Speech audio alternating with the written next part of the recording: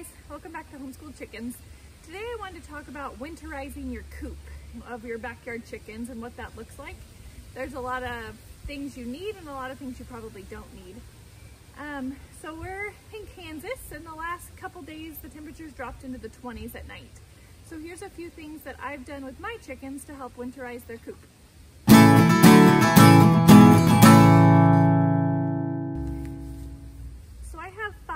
Silkies. Silkies are small chickens, so I have a very small coop because we're in the city and we have restrictions as well as a smaller backyard. So I just have a very small coop.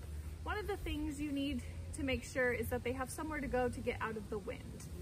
So as you can see, this part right here is their coop where they go at night. And then during the day, my girls are free ranging in the backyard.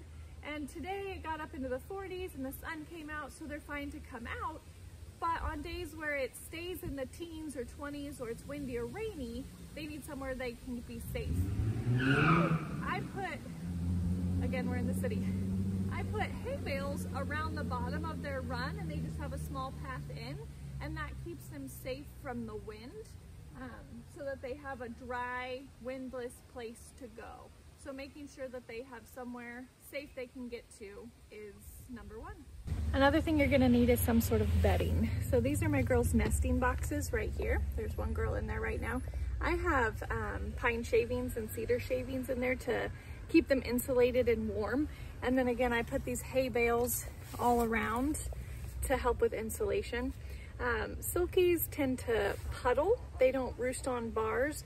So all of my girls tend to get in one of these boxes at night and huddle up together. That's another way that they make sure they keep warm, is by puddling or going together. Another thing you're gonna make sure you have is some sort of ventilation. So I have this window here.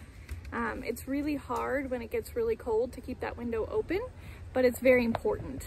So as the chicken breathes out, that expiratory breath has moisture in it, and that moisture will, if it doesn't have a way out of the coop, it will freeze in the air and that will kill your chicken. So you need to make sure you have some sort of ventilation.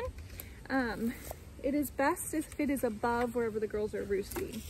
So there's my roosting bars down there, and the window is above where they roost. My girls don't go high to roost. If you have chickens that climb up high, make sure their ventilation is above wherever they're roosting so that they don't get that cross breeze. Another thing that you're going to want to have is some sort of way to make sure your water doesn't freeze.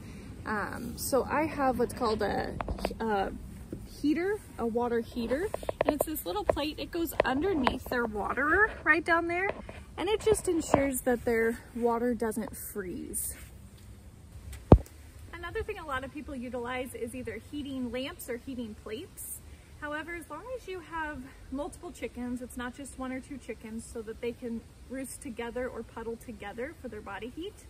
And unless the temperatures are getting below zero, that really isn't necessary.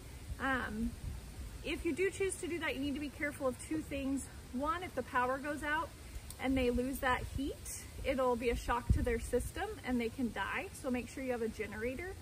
You also need to be very careful of fires. A lot of people end up with fires in their coops and lose their whole flocks that way. So be very careful if you choose to utilize a heating plate or a heating lamp. But as long as you make sure they have ventilation, they're dry, and they have somewhere that can go out of the wind and some sort of insulation, and that their water can't freeze, then your girls should be perfectly fine well into the teens and below this winter. Thanks for visiting Homeschooled Chickens.